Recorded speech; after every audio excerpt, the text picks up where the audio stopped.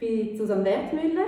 Ich leite im Topfit Pfäffikers Group Fitness und ich habe für alle, die jetzt ein bisschen mehr daheim sein sollten, eine Lektion zusammengestellt, dass ihr auch daheim euch ein bisschen bewegen und etwas für euer Wohlbefinden machen könnt. Ich habe bei der Lektion versucht, darauf zu achten, dass sie wirklich auch von älteren Teilnehmern gut durchgeführt werden können. Ich habe aber ein paar Sequenzen auch mit ein paar Details gespickt, sodass es für alle irgendetwas Spannendes jetzt drin hat, dass jeder irgendetwas profitieren kann von dieser Lektion. Grundsätzlich ist es mir aber wichtig, dass einfach jeder das macht, was stimmt, was geht. Man kann alles auch ein bisschen anpassen. Und wenn ich relativ viele Anweisungen gebe, wie dass man jetzt genau eine Übung machen muss, auf was für Details dass wir jetzt noch achten und wo noch ein bisschen mehr drücken und ziehen oder wie jetzt noch schnaufen, dann wird das vielleicht manchmal ein bisschen zu viel. Also nehmt einfach das daraus raus, was im Moment für euch geht. Euer Atem, den dürft ihr auch einfach mal fliessen lassen, so wie es gerade ist. Und einfach mal das daraus rausziehen, was für euch im Moment gerade passt und stimmt, dass ihr profitieren könnt. So, zum Ablauf der Lektion. Ich arbeite grundsätzlich spiegelverkehrt. Face-to-face, das heisst, ihr schaut mich grundsätzlich von vorne an, aber ich tue mich manchmal vielleicht einmal seitlich abdrehen oder einfach schauen, dass ihr eine andere Perspektive seht, denn manchmal sieht man die Übung von einer anderen Seite her besser. Da müsst ihr euch aber nicht immer mitdrehen, also ihr bleibt einfach so ausgerichtet, wie ihr gerade seid, dass ihr schön fließend durch die Übungen durchgehen. Betreffend der Hilfsmittel, ich habe eigentlich eine Lektion zusammengestellt ohne Hilfsmittel. Was ich jetzt aber hier habe, ist ein Yoga-Klotz. Und für Leute, die ein bisschen unbeweglich sind, kann das manchmal sehr hilfreich sein, so ein Yoga-Klotz. Falls ihr einen daheim habt, nehmt ihr den für. Wenn ihr keinen habt, dann dürft ihr aber auch irgendein dickes Buch nehmen oder etwas, das eine ähnliche Form hat wie das. Und das Zweite ist vielleicht noch, wir haben ein paar Sequenzen, wo wir auf den Knien sind. Und das ist manchmal für die einen Leute auch ein bisschen unangenehm, wenn man zu viel auf den Knien ist. Da dürft ihr auch gerne ein Polster unter die Knie nehmen, irgendein Tüchlein, das ihr zusammenlegt oder ein kleines Küsschen, um das Knie zu polstern. Also wenn ihr das gerne wollt, einen Yoga-Klotz oder ein Polster unter den Knie, dann könnt ihr doch da jetzt den Film noch mal schnell stoppen, dass ihr das holen könnt und dass wir nachher alle zusammen miteinander bereit sind zum Anfangen und ich wünsche euch ganz viel Spass. Schön, dass ihr da seid. Gut. Dann dürft ihr hüftgelenksbreit herstehen. Könnt die Aufmerksamkeit auch mal gerade auf eure Füße lenken. Beobachten, wie ihr jetzt gerade da steht. Und dann versuchen, das Gewicht gleichmäßig auf die Füße zu verteilen. Dass ihr Aussenseite und Innenseite gleichmäßig belastet und das Längsgewölbe unter eurem Fuß so richtig schön aufgespannt ist. Mit dem Kronenpunkt von eurem Kopf wachsen ihr zur Decke in die Länge. Das Schlüsselbein könnt ihr in die Breite rausschieben und euren Schultergürtel richtig entspannt auflegen, dass er schön weich zum Boden herabsinken kann. Einatmen könnt ihr in der Tiefe nochmal in die Länge schnaufen. Wie wenn ihr die Bandscheiben wie kleine Luftküsse noch ein bisschen mehr aufblasen wollt. Ausatmen könnt ihr euch zentrieren. Zieht die Bauchdecke in der tiefe Fläche hinein, dünnt euren Rippenbogen schliessen. Einatmen, nochmal in die Länge schnaufen. Die Rippen können wieder auffächern, die Brustkorb tut sich seitlich öffnen. Ausatmen, Rippenbogen wieder schön schliessen, zentrieren. Gut, versucht die Länge in der Wirbelsäule zu behalten, die Spannung aus der Tiefe mit einer schön weichen Hülle. Und geht daraus raus in ein Rolldown. Wachset bei der Einatmung. Und bei der Ausatmung rollt ihr langsam runter. Ihr fangt an mit der Nickbewegung vom Kopf. Und ihr geht dann möglichst Wirbel um Wirbel. Jeder Wirbel einzeln. Euer Becken haltet das so lange wie es geht senkrecht. Und erst wenn es nicht mehr anders geht, kippt das Becken mit. Könnt ihr euch aber immer noch vorstellen, dass ihr hinten an eurem Kreuzbein so ein Gewicht habt, das zum Boden runterzieht. Dann habt ihr eine schöne Aufspannung in eurem Rücken. Und so könnt ihr gut in euren runden Rücken hineinschnaufen, den Rücken ausdehnen. Und bei der Ausatmung ein bisschen mehr abschmelzen.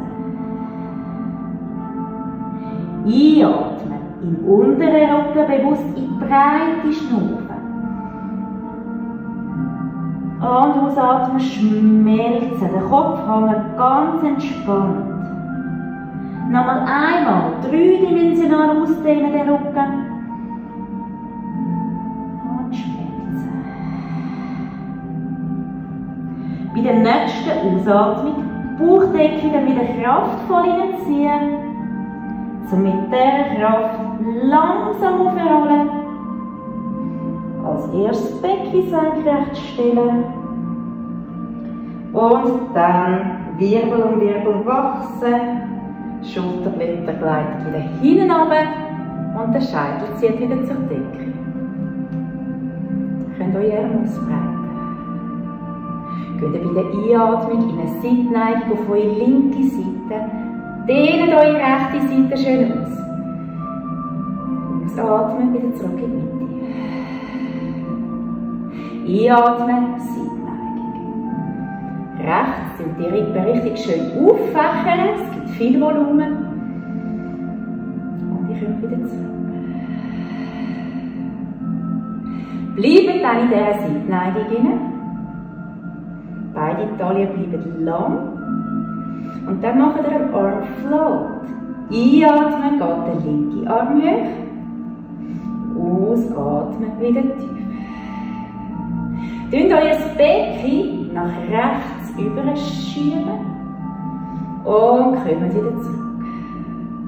Wie wenn ihr auf der rechten Seite einen Gummizug hättet, den ihr da schön reinlegt. Und wieder zurück. Macht das noch einmal. Schön in den Gummizug reinlegen. Und wieder zurück. Macht ihr mit dem rechten Arm einen Armkreis. Schön schwungvoll. Zweimal. Und dann nehmen wir den Schwung für eine Seitneigung auf eure andere Seite.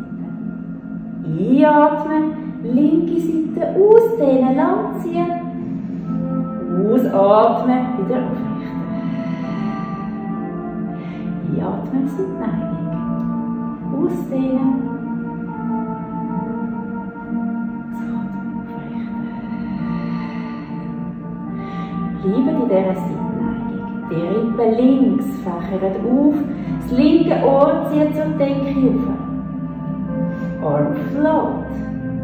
Einatmen geht der rechte Arm hoch. Und ausatmen wieder tief. Hebt schön Spannung in der Tiefe vom Bauch. Denkt an den Gummizug, den ihr reinlegt und wo ihr wieder zurückkommt. Noch einmal. Schön ausdehnen, Volumen geben.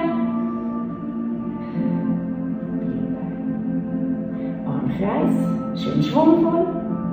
Und der Schwung, dann zieht euch auf die andere Seite. Und dann könnt ihr euch wieder aufrichten. Der Arm entspannt zum Boden runtersinken lassen. Bleibt schön zentriert. Nehmt den Arm, den Armbogen hoch. Und im Armkreis tief. Einatmen, Armbogen hoch. Ausatmen, Armkreis tief. Gut, jetzt nächstes Mal den Arm hoch nehmen, macht ihr gleichzeitig kleine Kniebeugung. Den Oberkörper nach vorne falten. Ausatmen, nehmt ihr die Arme tief. Wirbelsäule ist lang stabilisiert. Einatmen. Der Arm wieder hoch. Ausatmen. Ja, das gleiche von der Seite.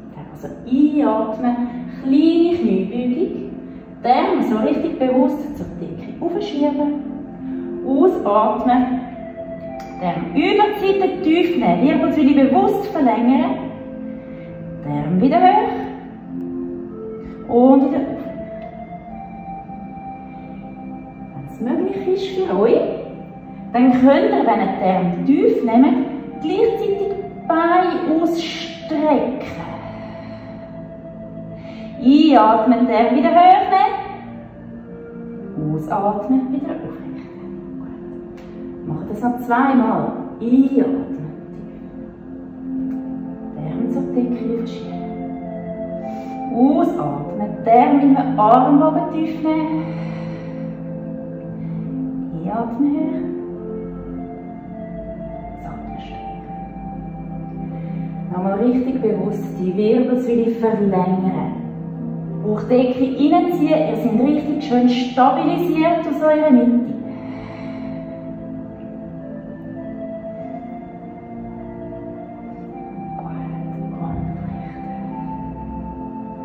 Schön.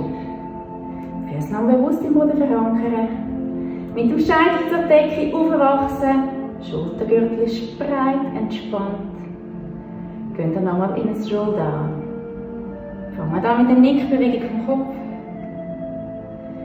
Zieht eure Bauchdecke kraftvoll rein und lasst die Schwerkraft wirken.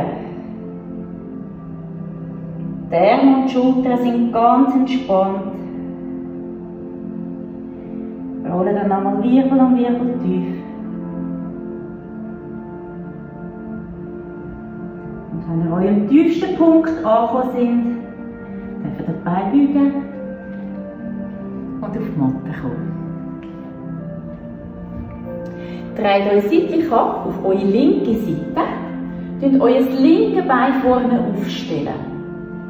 Wenn ihr den Yoga-Klotz nachher wollt, dann könnt ihr ihn auf eurer rechten Seite bereit legen. Das Becken könnt ihr schön aufrichten. Das heisst, Schambein so ein zum Brustbein aufziehen, dass der Hüftbeuger auf der rechten Seite maximal geöffnet ist. Den Hinterfuß könnt ihr im Boden drücken, wie wenn ihr wollt, von eurem Knie möglichst viel Gewicht wegnehmen. Den Vorderfuß zieht ihr zum hinteren Knie, dann habt ihr da eine schöne Aufspannung in den Hüftbeuger. Er muss breit auf Schulterhöhe. Geht ihr in eine Seitenneigung auf eure linke Seite, rechte Seite ganz gut ausdehnen. Kommt ihr wieder zurück in die Mitte. Genau. Ihr macht so weiter. Ich tue noch die Perspektive wechseln.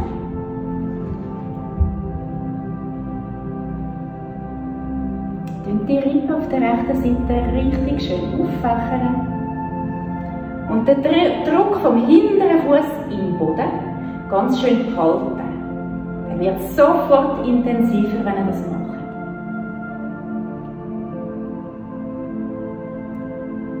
Wenn ihr das nächste Mal aufgerichtet sind, geht ihr dann in eine Seitenneigung auf eure rechte Seite. Mit der rechten Hand könnt ihr jetzt entweder am Boden abstützen oder auf einem Klotz oben oder auf einem Buch, das was ihr habt. Spannende von eurer rechten Hüfte im Gummizug zu eurem linken Knie führen. Der Gummizug zieht die Hüfte richtig schön führen. Schultern sind weg von den Ohren. Könnt ihr schön zur Decke her öffnen. Und dann mit der linken Hand einen grossen Halbkreis ziehen zu eurer rechten Hand runter. Der Gummizug zieht aber immer noch eure Hüfte zum Knie. Einatmen, wieder hoch. Öffnen.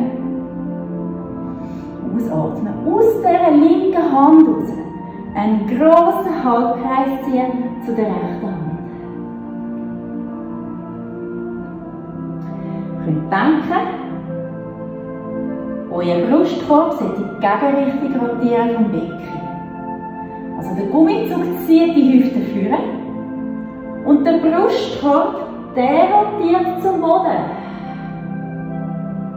Dass die Wirbelsäule wie so ein Schwamm ausgedrückt wird und schön dreidimensional durchmobilisiert. Macht eure Runde in aller Ruhe fertig. Das nächste Mal tief sind, bleibt ihr tief. Und lauft mit den Händen vorne zu eurem linken Fuß. Nehmt den Vorderfuß zum Hinteren. Und dann tun wir das rechte Bein nach hinten ausbreiten. Rechts haben wir jetzt schön die Hüfte geöffnet, darum nehmen wir jetzt das rechte Bein. Dann gut aus eurem Schultergürtel rauswachsen. Bauchspannung schön aktivieren, dass der Rücken super stabil bleibt. Und da könnt ihr das rechte Bein jetzt Richtung Decke aufschieben. Wenn ihr den linken Fuß noch ein bisschen mehr in den Boden drückt, dann habt ihr gerade noch ein bisschen mehr Spannung im Bauch. Also könnt ihr den Druck vom linken Fuß im Boden richtig schön aktivieren.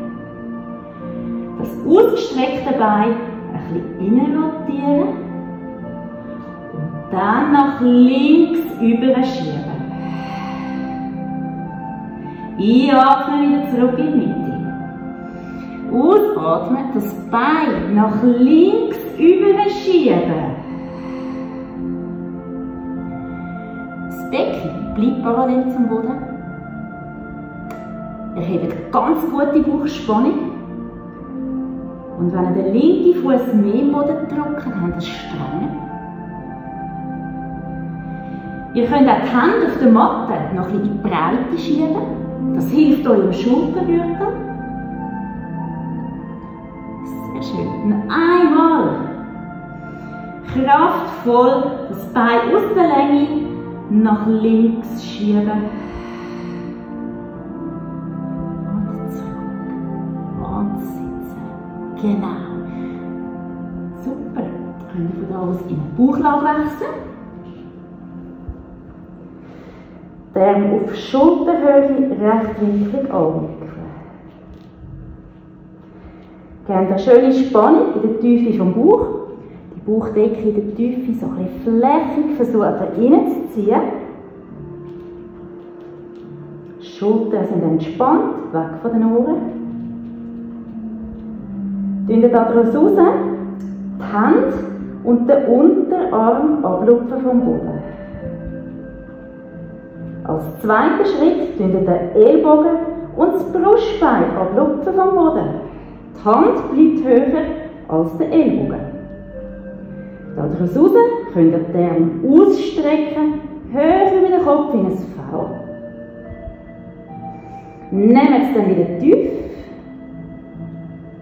Das Brustbein und den Ellbogen absetzen.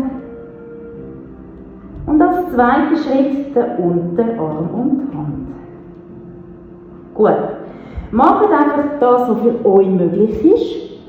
Wenn es nicht möglich ist, die Hand ablupfen ohne den Ellbogen, dann ist das einfach mal eine Absicht, dass es in diese Richtung gehen soll.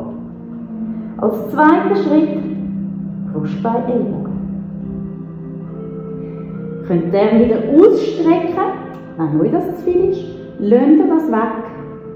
Dann geht ihr einfach tief und hoch.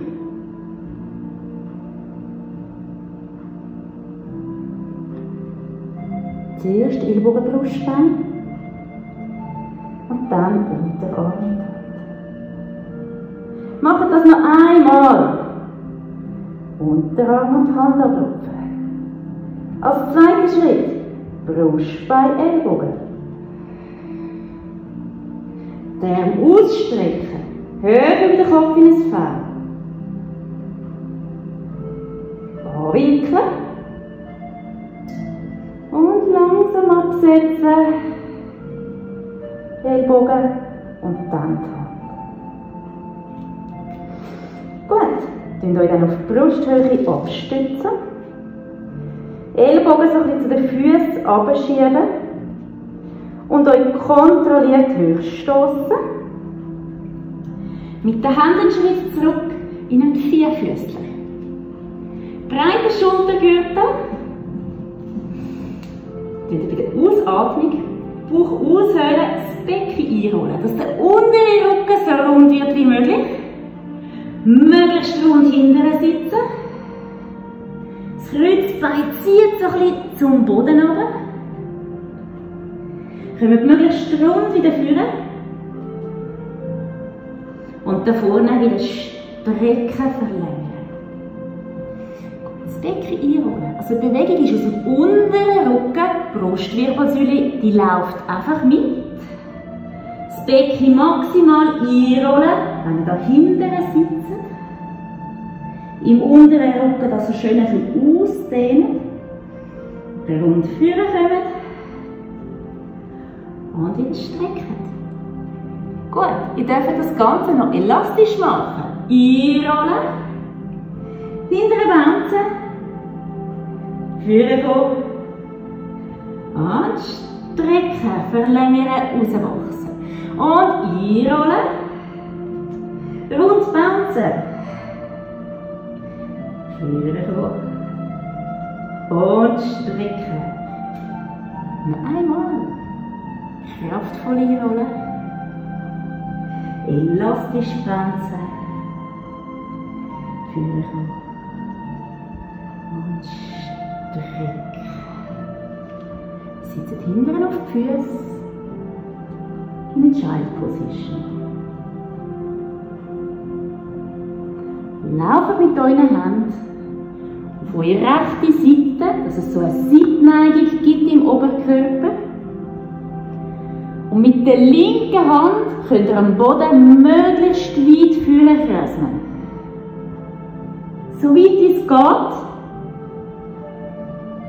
Und an eurem vordersten Punkt bleibt ihr.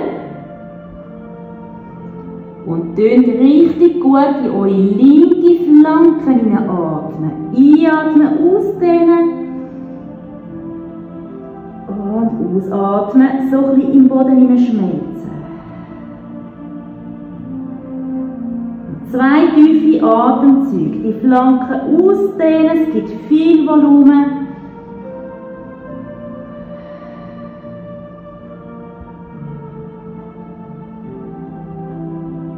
Dann könnt ihr eure Beine abdrehen, also eine Child Position nach vorne haben. Und daraus raus rund hoch rollen in einen Kniestand. Und euer rechtes Bein seitlich ausstrecken, in eine Torposition hinein, die Arme ausbreiten. Eure linke Hüfte die ist richtig schön offen. Bauchspannung in der Tiefe gut heben und eure Schultern lasst ihr ganz entspannt. Daraus raus verschieben auf links. Dann wieder aufrichten. Wieder wachsen mit der Kraft aus eurer Mitte. Nach links verschieben. Es zieht jemand an dieser linken Hand. Ihr macht den Weg einfach so gross, wie es für euch stimmt. Es darf auch nur 1 Santi sein. Es darf ganz ein kleiner Weg sein. Oder wenn ihr mögt, dann geht ihr so weit, wie es geht. Dann nochmal einmal wachsen zur Decke. Dann verschoben bleiben. Die Spannung in der Tiefe vom Bauch gut heben und in den Stern hineinwechseln. Macht ihr einen Arm float. Einatmen, geht eure linke Arm hoch. Ausatmen, wieder tief. Eure Schultern sind ganz weich und entspannt. Der Arm, der fliegt fast. Macht noch einen. Einatmen hoch. Ausatmen tief. Arm wieder parallel. Und wieder aufrichten. Aus könnt ihr gerade in einen Z-Sitz kommen, wo euer linker Fuß beim rechten Knie platziert ist, wenn das geht. Und wenn jetzt das nicht gut geht für euch, in einem Z-Sitz sitzen, dann dürft ihr auch auf etwas aufsitzen. Und dann geht das nämlich gerade besser. Und das ist ganz gut auch für euer Hüftgelenk, wenn ihr so sitzt. Wenn es nicht geht, dann dürft ihr aber auch anpassen, sodass es für euch möglich wird. Ausbreiten. Kronenpunkt vom Kopf, der zieht zur Decke in die Länge, die Schultern sind weich. Einatmen, geht ihr in eine Seitenneigung. Dehnt eure linke Seite nochmal richtig bewusst aus. Ausatmen, aufrichten. Einatmen, Seitenneigung. Ausdehnen.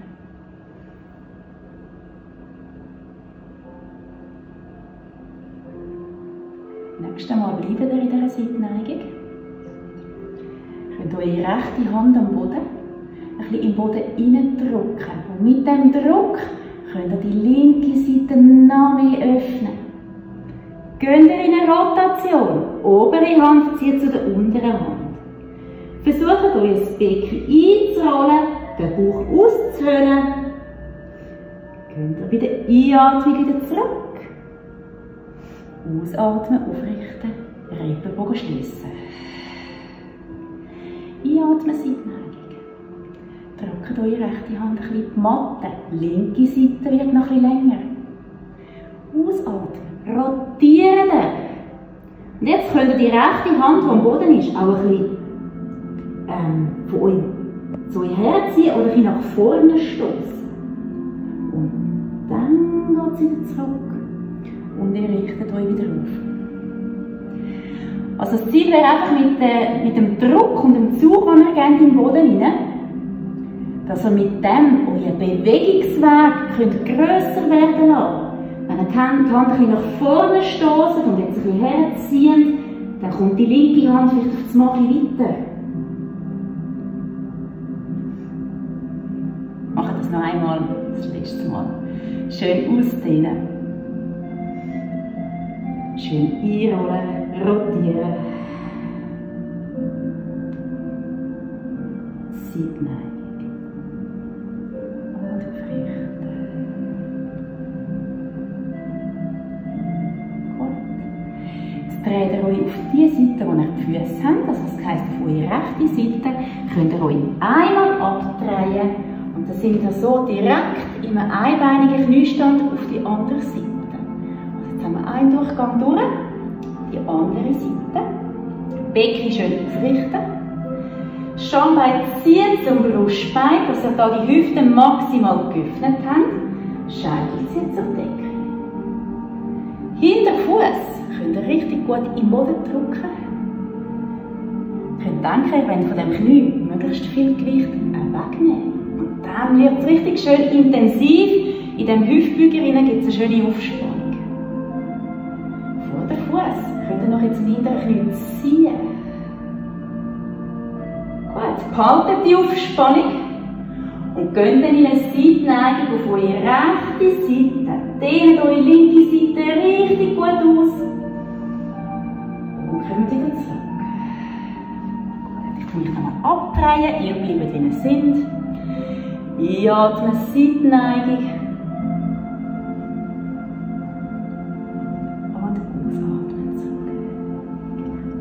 Denkt auch an das Volumen, das ihr hier überkommt. Die Rippen links, die auffächern. Schnaufen dort drin. Hintere Fuß drückt immer noch im Boden.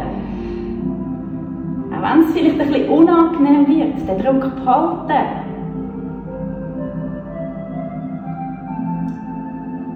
Nach dem nächsten Mal Seitenneigung auf links. Links abstützen. Auf dem Boden oder im Yoga-Klotz.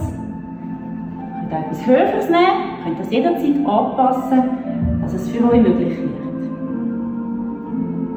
Spannt den Gummizug von eurer linken Hüfte zum rechten Knie. Die Hüfte die wird richtig schön vorgezogen. Schultern sind weg von den Ohren.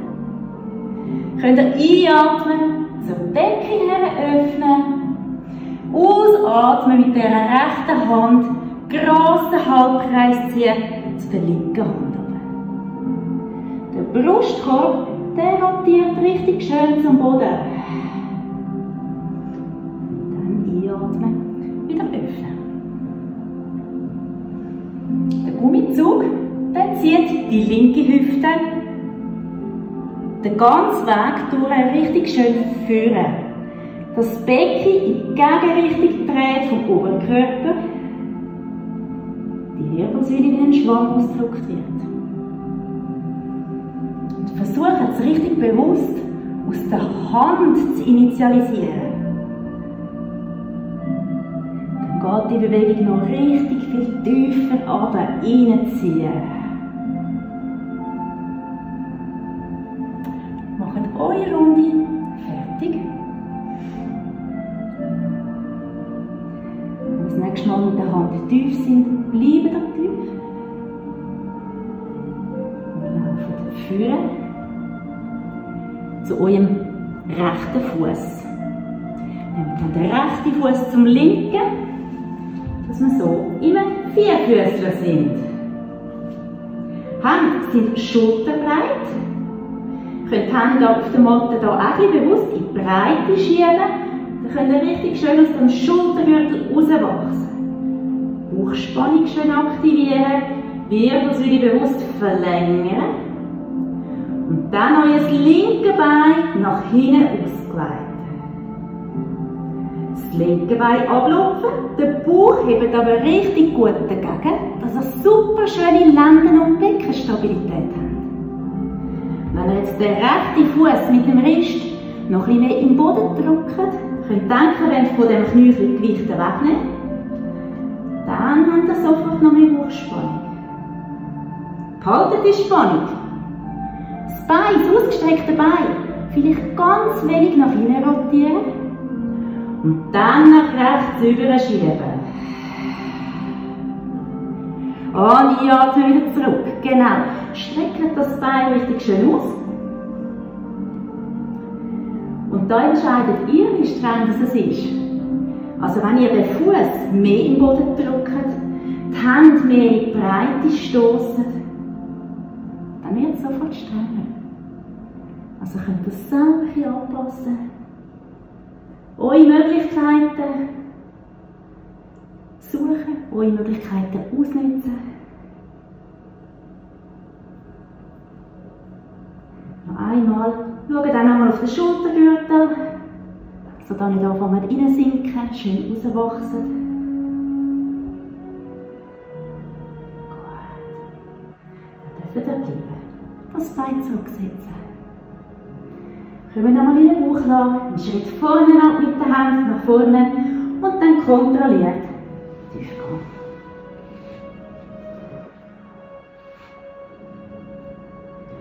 gehen. Tönt eure Ellbogen wieder rechtwinklig auf Schulterhöhe platzieren. In der Tiefe vom Bauch gebt ihr schön ein bisschen Spannung. Und dann tun wir den Unterarm und die Hand ablupfen vom Boden, sodass der Oberarm einfach maximal in eine Aussenrotation kommt. Und dann tun wir den Ellbogen und das Brustbein ablupfen. Wenn es euch zu viel ist, dann geht ihr von da aus direkt wieder tief. Wenn ihr mögt, streckt den Term noch höher in ein V aus. Tun Sie wieder anwinkeln. Die Hand ist immer noch höher als der Ellbogen. Ellbogen und Brustbein absenken. Und Unterarm und Hand. Wieder als erstes Unterarm und Hand einfach so weit, wie das möglich ist. Wenn es nicht geht, ist es eine Absicht, dass ihr dorthin geht. Ellbogen, Brustbein ablupfen. Ausstrecken, wenn ihr mögt. Schultern bewusst immer wieder setzen. Brustbein, Ellbogen zurück. Unterarm und Hand. Noch das letzte Mal. Zuerst versuchen Unterarm und Hand. Als zweites Brustbein, Ellbogen. Dann der Wirbelsäule richtig schön in Länge. Hin am Nacken haben wir keine Falten. Der Kopf ist in der Verlängerung von der Wirbelsäule. Und langsam wieder absenken. Gut. Stützt euch ab auf die Brusthöhe. Schiebt euch Ellbogen zu den Füßen runter. Stoßt euch hoch. Die Hände einen Schritt zurück. In einem Vierfüßchen. Schultergürtel ist immer noch breit. Ausatmen, Bauch aushöhlen, Becken einrollen. Das Gewicht am Kreuzbein, das zieht da richtig zum Boden runter. Und so sitzt ihr rund hinten. Dass ihr im unteren Rücken richtig schöne Aufspannung habt. Kommt rund wieder führen. Und strecken, verlängern. Genau, also der Fokus ist im unteren Rücken, das Becken, das ihr einrollt. Die Brustwirbelsäule, die läuft einfach mit.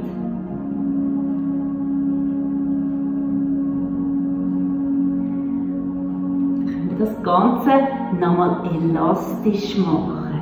Also maximal einrollen und dann schön federn, zurückkommen und wieder strecken. Macht das noch zweimal so schön elastisch. In eurem Tempo, dass es für euch schön bounced.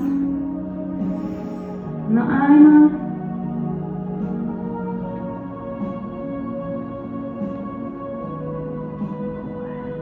Und strecken.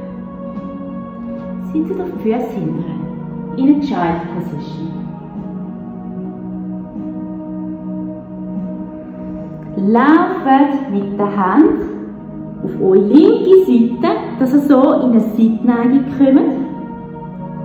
Und mit der rechten Hand am Boden könnt ihr möglichst weit vorne kreisen.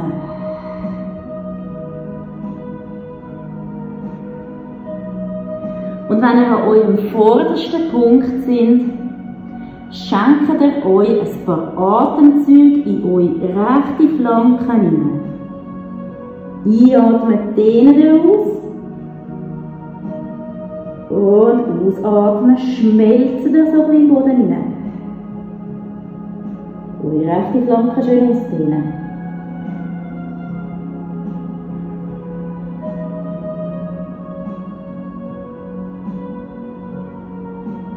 Dreht ihn ab. Füße nach hinten abdrehen. In eine Child Position. Und aus dieser Child Position raus rund hoch rollen. In einen Kniestand. Nehmt daraus raus, euer linkes Bein ausstrecken. Aussenkante, linke Fuß ist am Boden. Rechte Hüfte ist schön auf. Ihr seid zentriert. Bauchdecke in der Tiefe, schön flächig hineinziehen. Die Schultern, die lassen ganz weich. Und dann zieht jemand an dieser rechten Hand. Kommen wieder zurück in der Aufrichten, wachsen.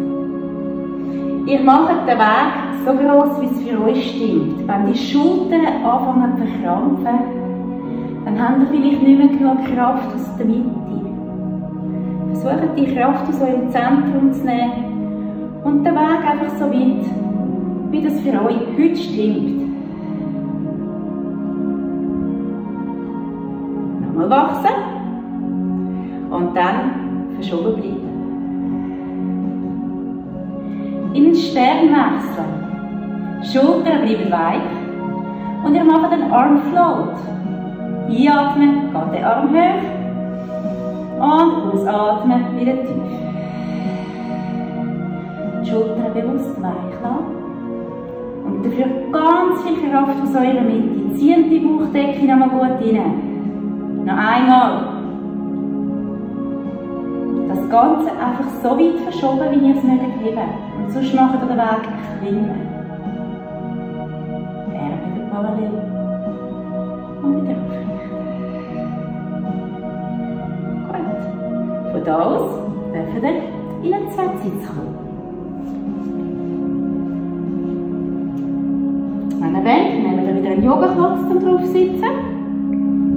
Der rechte Fuß ist beim linken Knie. Euch schön aufrichten, wachsen, die Schultern weich lassen. Und dann geht ihr in eine Seitneigung auf eure linke Seite. Dehnt eure rechte Seite schön aus. Kommen Sie zurück in die Mitte. Einatmen, Seitneigung.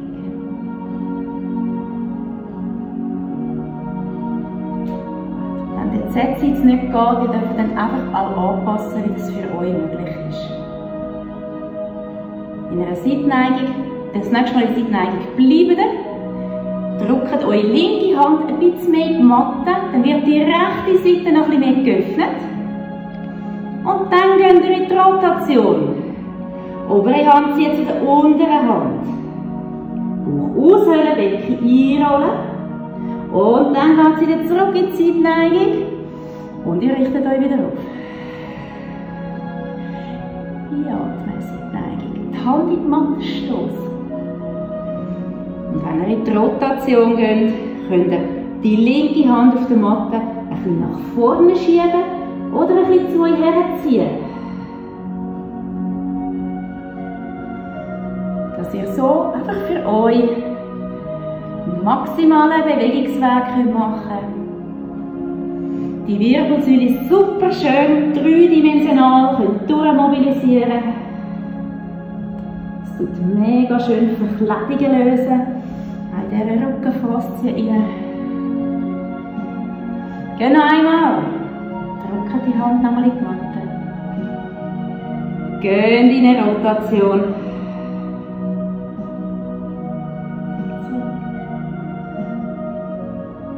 Und wieder aufrichten. Schön. Dürft ihr ruhig setzen. Wir kommen jetzt zum Schluss noch auf eine Rückenlage.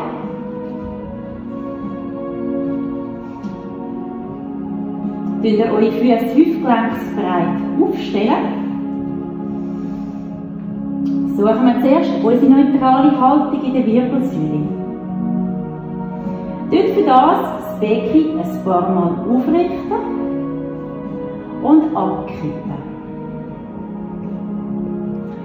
Ihr könnt denken, das Kreuzbein, also der Knochen, den wir auf dem Boden spüren, ist wie ein Farbroller. Der Farbroller bleibt immer am Boden, aber wir versuchen, die Farbe auf den Boden zu rollen. Mit aufrichten und abkippen. Einmal kommen die Wirbel auf die Matte und einmal kommen sie von der Matte weg. Ihr könnt auch mit den Füßen ein bisschen ziehen und stoßen. Dann werdet ihr mit dieser Bewegung ein bisschen kleiner. So am Schluss auf dem höchsten Punkt von dem Kreuzbein liegen bleiben. Und ihr euren Schultergürtel breit entspannt auflegen könnt. Könnt ihr in dieser Position euch schön zentrieren. Das heisst, ihr könnt den Beckenboden aktivieren, wie einen Lift, also ein bisschen nach innen aufziehen und dann die Taille zuschnüren. Bauchdecke in die tiefe Fläche hineinziehen, ohne dass ihr die Haltung verliert. Versucht diese Spannung ganz gut zu behalten in der Tiefe, deren ganz entspannt. Und dann das rechte Bein hochnehmen, rechtwinklig über das Gesäß. Bauchspannung ganz gut heben, wenn ihr das Bein langsam wieder absenkt. Und dann nehmen wir das andere Bein. Schön langsam unkontrolliert. Dass ihr super schöne Lenden- und Beckenstabilität habt. Dass ihr möglichst keinen Millimeter bewegt. Die Bauchdecke in der Tiefe kraftvoll hineinziehen. Und das Ganze super schön stabilisieren.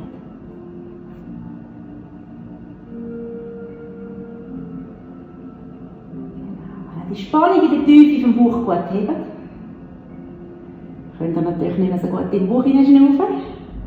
Schnauft in euren seitlichen Brustkorb.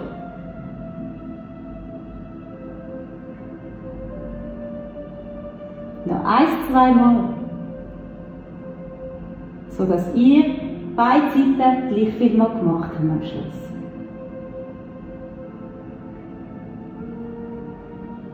Wenn ihr eure Runde fertig habt, könnt ihr die Beine ausgleiten. dürft ihr eure Augen einen Moment schließen.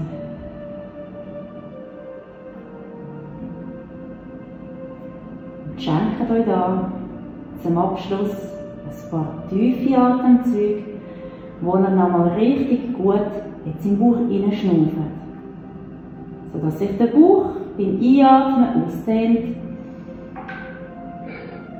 und bei der Ausatmung wieder schön flach wird, dass ihr entspannt und weich könnt in die Matte sinken. Einatmen, ausdehnen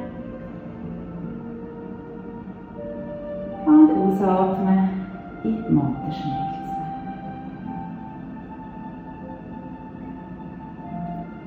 Euer Gesicht ist ganz entspannt. Euer Kiefer ist gelöst. Und eure Augen, die schauen ganz entspannt in eure Augenhöhle. So könnt ihr euch nochmal 1, 2 tiefe, lange Atemzüge.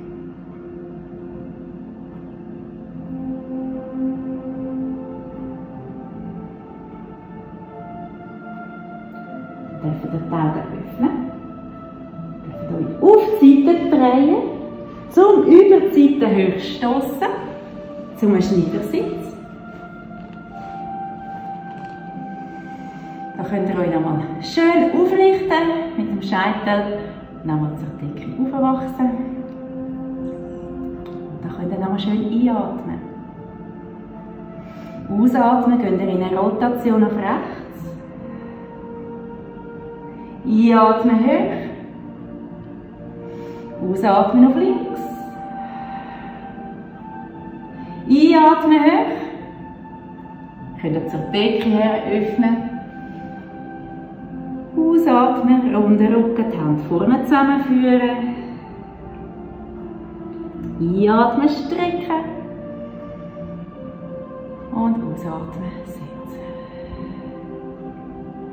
Ich danke euch vielmals, dass ihr euch die Zeit genommen habt, mit mir die Lektion durchzumachen. Es ist super, dass ihr damit etwas für euer Wohlbefinden gemacht habt und ich hoffe, dass es euch hilft, dass ihr so richtig resilient und widerstandsfähig sein könnt und gesund bleiben könnt. Danke vielmals.